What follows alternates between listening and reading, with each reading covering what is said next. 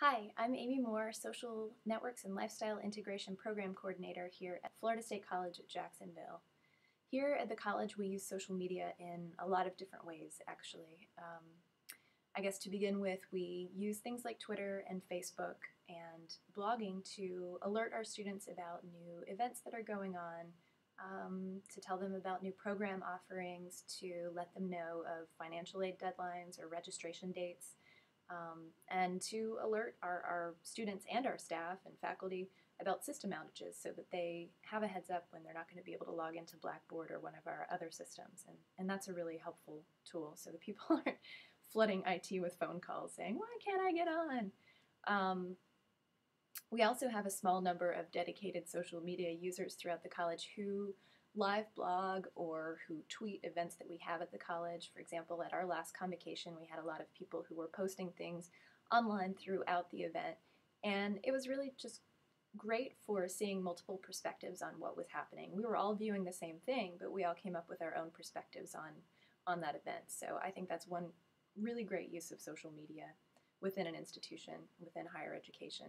Our faculty also use social media to connect with their students and to even connect with their colleagues and share professional development sort of links and information that they've found. So one example is an instructor that we have here at the college who teaches literature and who uses Second Life to immerse her students in an environment where they can take abstract concepts from a book that they're studying and they can turn them into concrete examples. So they actually build the world of the book. Maybe they build a town that appears in the story or a house.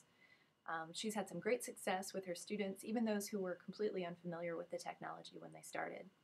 Another of our brilliant instructors uses a lot of social media to connect with his students and with the community in general. He's very active in the community in a lot of different ways, but he runs our bachelor's degree program in supervising and management at our Kent campus.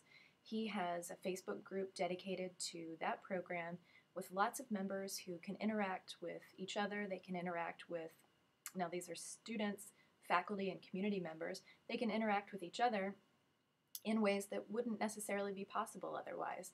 So there's a lot of activity on that wall. He posts pictures and so forth, images from events that they've had, and just general conversations and discussion topics.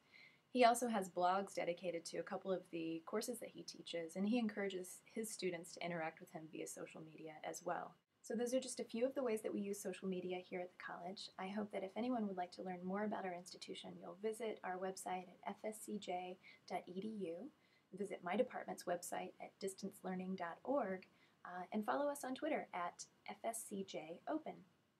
Bye.